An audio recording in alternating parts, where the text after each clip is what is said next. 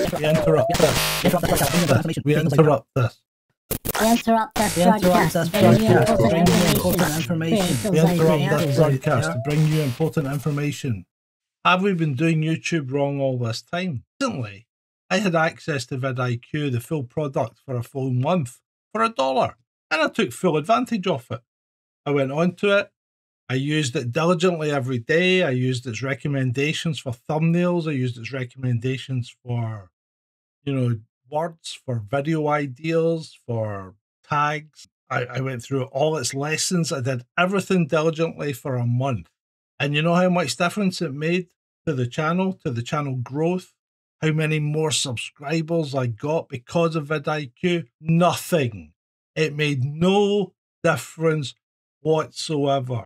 I got no more subscribers than I'd had the previous month. I got no more subscribers than I'd had the month before. Nothing made a difference. In fact, it was probably one of the worst months that I'd ever had for revenue.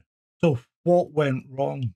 So I looked at this and I'm thinking to myself, all this advice seems sound, and these guys built big channels doing it. And then I'm obviously looking at other people. If you're a creator out there, you've always looked at some other people out there who are giving you good advice, or what appears to be good advice on how to build your channel quickly and effectively. But are they right or are they wrong? Because they've got an inbuilt advantage. And most of their channels are purely educational channels targeted at you. And when they say niche down, their niche isn't small.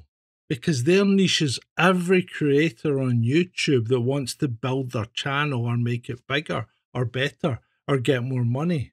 Their niche is enormous. So their niche down doesn't mean niche down. It means hit everybody they possibly can. And maybe that's why their channels build so quickly and have so many hits and subscribers and make so much money off advertising revenue, because they have a built-in audience that's just desperate for the information that they're giving out. But that information isn't necessarily going to apply to you, is it? Because if you are, for instance, let's say, a cupcake decorator, or you're really into physics and you're a bit of a guru in that, or even worse, you're into something like quantum physics, or you're into particle physics, or you're into a narrow band of physics, or you're into the optical properties of light, or you've got a whole treatise to give to people about how filters make a difference when you're taking photographs. So everybody's got their own niche. But when you niche down on YouTube and start tunneling into your audience is getting tighter and tighter and smaller. And then you've got to find that audience. Now, there's 3.5 billion people on YouTube. So your audience might be tens of thousands of people, might be hundreds of thousands or millions of people. But that's still a tiny proportion of the amount of people that's on YouTube. So how are you going to find them? And remember, the advice you were given was niche down and the algorithm will find those people for you. But will it? Will it really? Because you're now asking it to do an awful lot. I've been giving this some thought, and then I thought, this isn't how we normally consume entertainment. If you put yourself in, and these guys that try and give you advice, they always say, look at your avatar. Who's your avatar? Who's your average viewer? And you think, let's not think like that. Let's take a step back and go, what do I watch? If I'm looking for entertainment, what do I watch?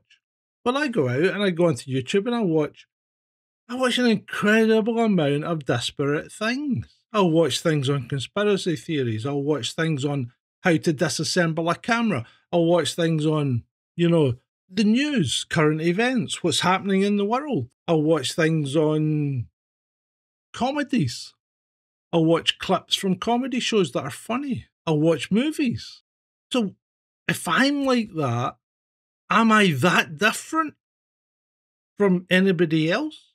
So if everybody else is doing that, why are we niching down? And then think about this, because before YouTube, before the internet, when we went to consume information and media, when we looked to be entertained, we either sat in front of the TV or went to the pictures, the movies. So if you're going to the movie, you're going to watch a specific thing and you know it's going to be a movie. But when you sat down in front of the TV for an evening to be entertained, you didn't fire on the TV and then pick one channel and stick with it, did you?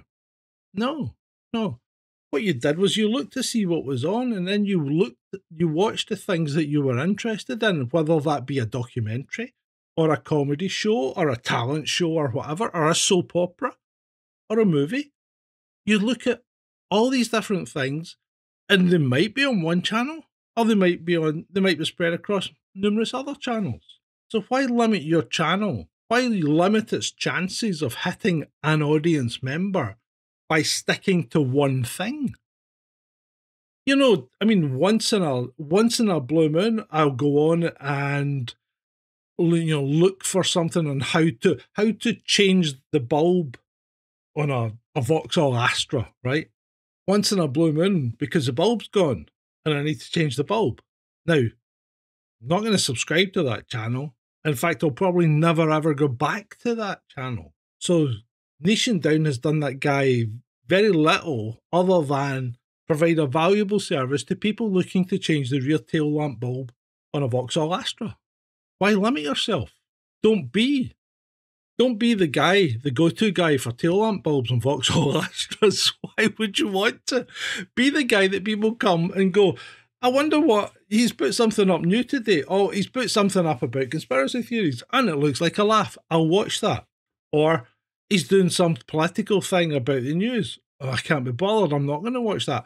Oh, but now he's talking about, now he's got a different thing up and it's about consciousness and what happens when you die and the whole meaning of human existence. And it's like, well, maybe I'll watch that. Or I'll watch this compilation he's put up of conspiracy theories for the month and I'll fall asleep. He's got a droning voice. Hey, why not? Why not give yourself a bigger chance as possible to hit as many people as possible? Because there's 3.5 billion people on YouTube, 2 odd billion active users on YouTube. Why limit yourself to a niche? So that I'm not doing that. I'm not doing that anymore. I've thrown away all the advice that vidIQ gave me because it made no difference. And since then, I've doubled the subscription on the channel. In the last month, I've gone from 1,500 subscribers to over 3,000 subscribers. Most of it's come from shorts. I don't watch a lot of shorts. I don't consume a lot of shorts. I quite enjoy them. I take little snippets of comedy clips, put subtitles on them because they're Scottish, and post them up there, and people love them. And that's up to those people to consume then. I guarantee those people don't watch my movie reviews or don't watch my conspiracy show where different courses for different people, but I'm still putting a variety of content out there. And the algorithm, you might go, oh, but the algorithm won't know who to give your content to, so it'll spread it wide. Great, spread it wide. The more people it spreads it to, the better. Because the bigger the chance of people liking your content and then coming back and watching you. So why not? So that's what I'm going to be doing. I'm going to be looking at providing as much content as I can on as many different topics as I want to. And that's the difference. Because I think if you niche down, you get so focused on providing, oh, I need to deliver this, I need to deliver this, I need this. And what happens when you run out of ideas? What happens when you run out of stuff to create?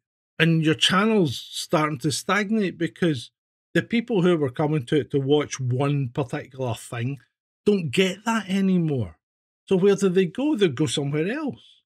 And you're going, people are not watching, I'm not getting any views, I'm losing revenue, I'm losing subscribers. What's happening? How do I fix this? And you start trying to do more and more content, but you're burnt out.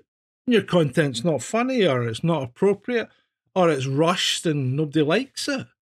So wouldn't you be better concentrating on stuff that you enjoy doing? Because, as I said, there's 3.5 billion people out there. So if you like doing something, there's a good chance that some people are going to like watching that. And out of that huge pool of people out there, if 1,000 watch it, you're doing good. If 10,000 watch it, if 100,000 watch it, you're doing great.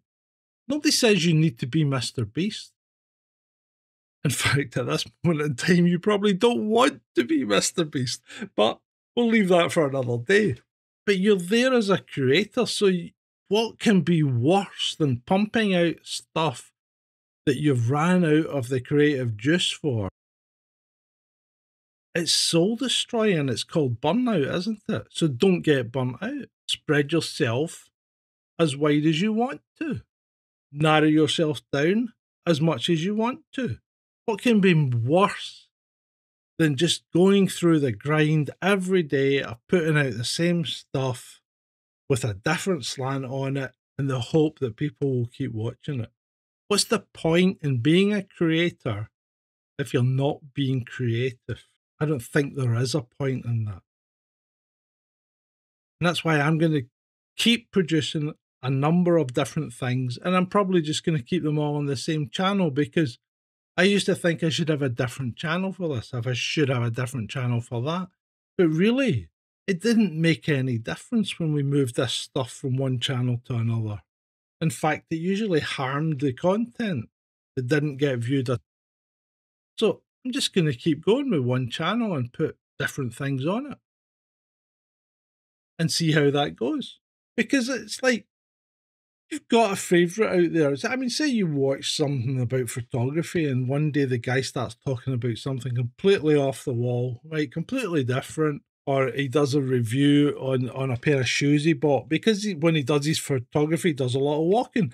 And he does a review on a pair of shoes he got. And he says, these are the best boots or shoes or whatever I've had for this kind of exercise.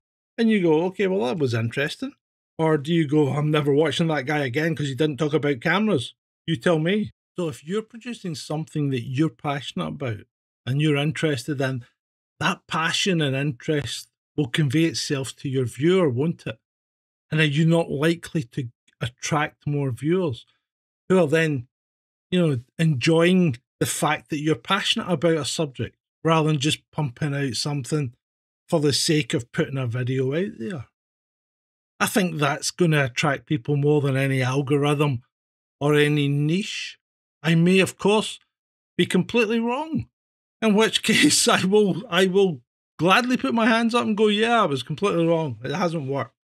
But the moment's working for me, and I'm going to try and keep doing it. And I'll keep you posted. But I'll also be continuing to put up movie reviews. I'll still be doing conspiracy shows. I'll still be touching on the news. I'll even talk about strange things and some of my tales from when I was a police officer. So I do all these sorts of different things on the channel. And if you're interested in that, feel free to dig in and have a look. Because it costs you nothing except time. And I know time's a valuable commodity these days. It might be entertaining, it might not. You might be one of the few that enjoys my content. I hope you've enjoyed this.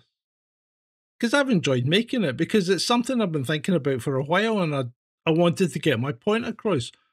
And I don't think there's any need to be paying someone $50 a month to look at stats, because most of the stats you need are there on YouTube. You don't need... In fact, I've been looking at stats for 2 years, and I don't think it's made any difference. So now all I do is look at how things are going. Am I still getting views, and am I still getting subscribers? Because if those two are going up, I can't see how I can be doing that much wrong. So that's what I'll be concentrating on in the near future.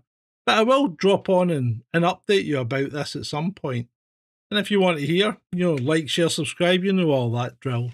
Because this actual video is targeted at you, creators. And if you ever want to join me on the channel, hit me up.